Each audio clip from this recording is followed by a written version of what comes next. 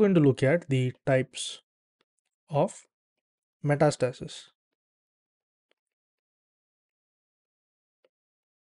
So to begin with some questions, we are going to ask only one question this time, that is in case of mixed. So what do I mean by mixed? It is the osteoblastic. It is the osteoblastic and the osteolytic. So in case of the mixed osteoblastic and mixed osteolytic, what are the conditions seen? So in this video, we'll find out this answer and we'll learn in detail about the other divisions. So to begin with, we firstly look at the predominantly.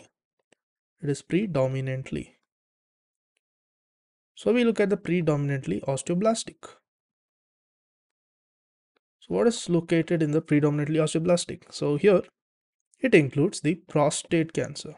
If you see, it includes the prostate cancer. Then it also includes the osteosarcoma. Next, there is also the MCT. MCT stands for the medullary carcinoma of the thyroid. Then we move on to the next category, that is nothing but the mixed osteoblastic. The mixed osteoblastic and the osteolytic. So mixed osteoblastic and the osteolytic. So what does this include? This includes the presence of the breast cancer. So this is it preponderance toward the osteolytic, and then there is also the lymphoma. So the breast carcinoma, lymphoma, then the urothelial carcinoma, as well as the lung cancer. Next, we look at the category that is a predominantly osteolytic. So we look at the predominantly. So we look at the predominantly osteolytic. So what do you mean by predominantly osteolytic? So to go in detail, predominantly osteolytic, it refers to the renal cell carcinoma, and it also involves the multiple myeloma. Next, there is also the thyroid carcinoma, and there is an exception, so it's except the medullary carcinoma thyroid.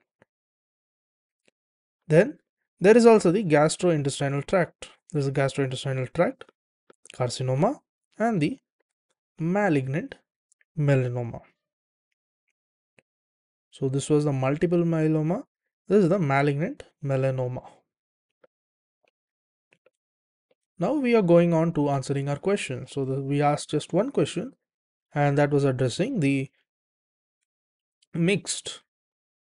The question was, what are the mixed osteoblastic and the osteolytic?